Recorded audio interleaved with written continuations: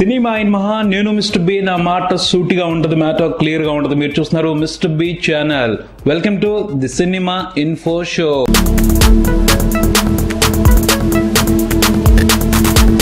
తెలుగు సినిమాకు చాలా మంది దర్శకులు ఉన్నారు వాళ్ళల్లో ఎంతో కొంత ప్రత్యేకంగా ఆలోచించే దర్శకులు చాలా తక్కువ మంది ఆ చాలా తక్కువ మందిలో ఒకడు హను రాఘవపూడి కొత్తగా ఏదైనా చెప్దాం కొత్తగా ప్రేక్షకుల్ని మెప్పిద్దాం అని ప్రత్యేకంగా ఆలోచించే స్పెషల్ ఐటమ్ హను రాఘవపూడి అతను లేటెస్ట్ గా డైరెక్ట్ చేస్తున్న సినిమా పడి పడి లేచే మనసు ఆ సినిమాలో శర్వానంద్ సాయి పల్లవి జంటగా నటిస్తున్నారు ఆ సినిమాకు సంబంధించిన టీజర్ బయటకు వచ్చింది టీజర్ గమ్మత్తుగా చాలా బాగుంది గిలిగింతలు పెట్టినట్టు జనరల్ గా చూసుకుంటే ప్రేమ అనేది ఓ గమ్మత్తే అందులో పడటం గమ్మత్తే పడి లెగవటం గమ్మత్తే టీజర్ లో చూపెట్టిన మ్యాటర్ తో మూవీ టీమ్ చాలా మంచి అటెన్షన్ తీసుకుందని చెప్పొచ్చు ఈ సినిమాలో శర్వానంద్ క్యారెక్టర్ మరో టైప్ ఆఫ్ ఆర్యలా కనిపిస్తున్నాడు ఆర్య అంటే మంచి ప్రేమికుడే కాదు గొప్ప వన్ సైడ్ లవర్ అతని క్యాలిక్యులేషన్స్ అతనుకుంటే అతని టర్మ్స్ అండ్ కండిషన్స్ అతనుకుంటాయి ఆర్య మాదిరి వేరే రకమైన గమ్మత్తేదో శర్వానంద్ క్యారెక్టర్ ఈ సినిమాలో చేయబోతుందని అనిపిస్తుంది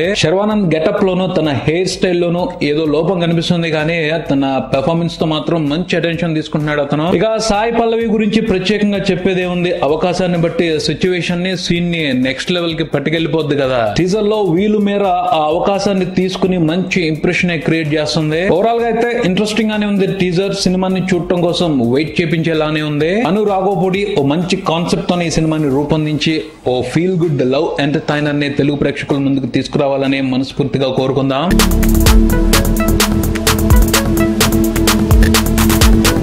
బాగుంది జాతర బహు బాగుంది సందడి ఓ మాస్ హీరో సినిమా మార్కెట్ లోకి వస్తుంది అంటే ఆ పసందైన మజానే వేరు దుమ్ము లేచిపోతుంది హంగామా రేపొద్దున థియేటర్ల దగ్గర కోలాహలం మామూలుగా ఉండేట్టు అనిపించట్లేదు అవకాశాన్ని చక్కగా ఉపయోగించుకుంటూ ఆంధ్రప్రదేశ్ వ్యాప్తంగా చాలా థియేటర్స్ ఉదయం 5 గంటల నుంచే మొదలు పెట్టి రోజుకి 6 షోలు వేసుకోవడానికి రంగం సిద్ధం చేసుకుంటున్నాయి ఇక మల్టీప్లెక్స్ల వ్యవహారం అయితే ఓ లెక్కకు అందటం లేదు లెక్కకు మించి షోలు పడుతున్నాయి ఆ పైన టికెట్ ని 200 చేసేశారు అయినప్పటికీ వేడి వేడి సమోసాల్ని కొనుక్కుపోతున్నట్టు ఖాళీ చేసేస్తున్నారు టికెట్లని చిన్న చిన్న ఊర్లలో కూడా ఆన్లైన్ బుకింగ్ ఉన్న ప్రతి చోట ఫస్ట్ రోజున టికెట్లు కనిపించడం లేదు వాతావరణం చూస్తుంటే ఫస్ట్ రోజున బాక్స్ ఆఫీస్ దగ్గర Aravinda Sametha Veera Raghava movie tsunami attack అనే అనిపిస్తుంది అలా అంత ఘనంగా అరవింద సమేత వీర రాఘవ మూవీకి స్వాగతం పలకటానికి తెలుగు మూవీ లవర్స్ అలాగే ఎన్టీఆర్ ఫ్యాన్స్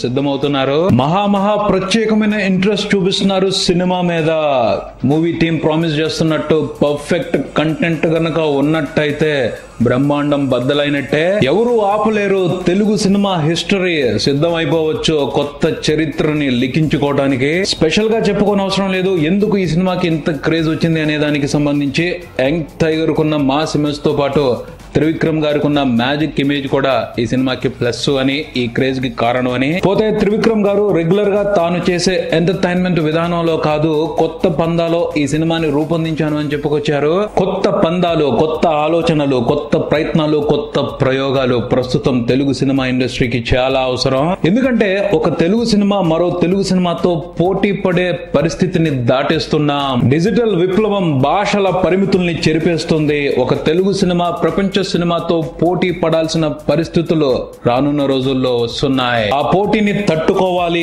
లేదంటే ఆ పోటీలో గెలవాలి అంటే ఆలోచన విధానాన్ని మార్చుకుని కొత్త పందాలో ప్రయోగాలు చేయాలి ఆల్రెడీ వాళ్ళేంటో ప్రూవ్ చేసుకుని ఉన్న త్రివిక్రమ్ లాంటి టాలెంటెడ్ పర్సనాలిటీస్ మనకెందుకులే అని చేతులు కట్టుకుని కూర్చోకూడదు తెలుగు సినిమా సత్తాని తెలుగువాడి సత్తాని ప్రపంచానికి చాటే అవకాశాన్ని తీసుకోవాలి వాళ్ళు సాధించే విజయాలు చాలా మందికి ఇన్స్పిరేషన్ గా నిలుస్తాయి మార్పులో భాగం అవుతాయి మార్పు తీసుకొస్తాయి త్రివిక్రమ్ అనే కాదు యంగ్ టైగర్ ఎన్టీఆర్ కూడా తెలుగు సినిమా గర్వంగా చెప్పుకునే ఘనమైన ఆస్తి కొంతమంది తెలుగు ప్రేక్షకుల్ని ఆయన అభిమానుల్ని మాత్రమే మెప్పించగలిగే టాలెంట్ మాత్రమే ఎన్టీఆర్ దగ్గర ఉంది అనుకుంటే పొరపాటే అవుతుంది సరిగ్గా సెట్ చేసి ప్రాపర్ గా టార్గెట్ చేసి వదిలితే అతను యాక్టింగ్ మిసైల్ ప్రపంచవ్యాప్తంగా కోట్ల మందిని తన వశం చేసుకోగలడు తన టాలెంట్ తోను తన పర్ఫార్మెన్స్ తోను యాక్టింగ్ కి సంబంధించి ఒలింపిక్స్ లాంటివి ఏమైనా పెడితే తెలుగు నుండి పంపించే టాప్ స్టార్స్ లో ఎన్టీఆర్ ఇప్పుడు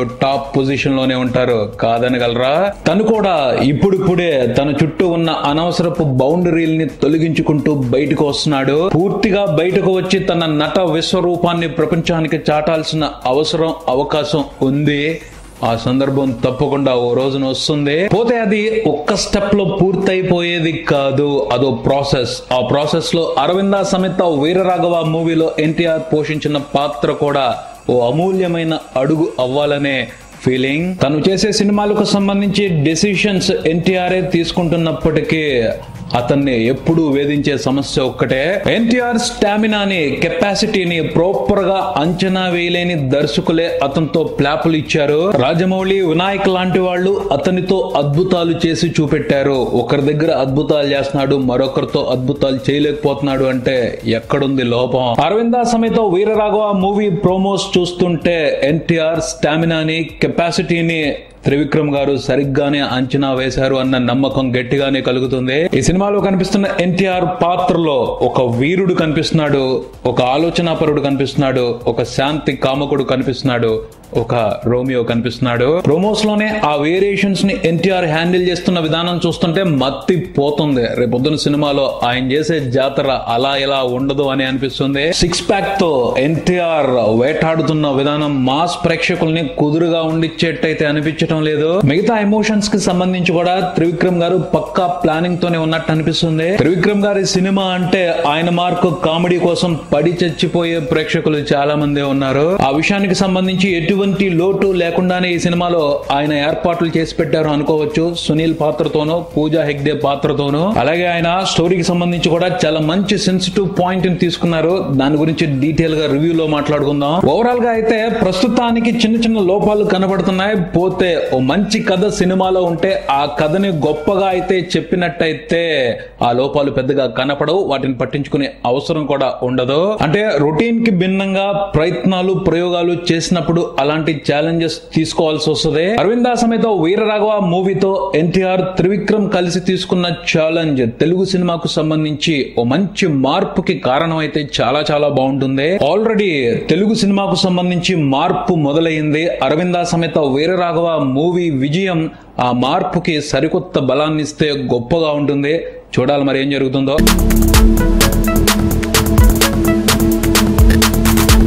ఉన్నది ఒకటే జిందగీ సినిమా తర్వాత రామ్ పోతినేని పెద్దగా కనిపించటం మానేశాడు బయట.